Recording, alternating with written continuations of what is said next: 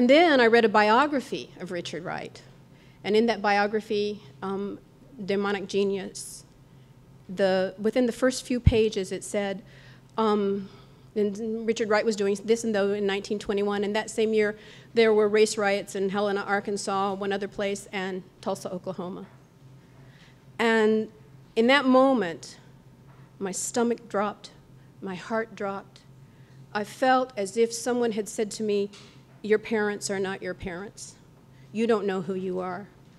Everything that you've ever lived or known about the place you come from, the people you come from, is a lie.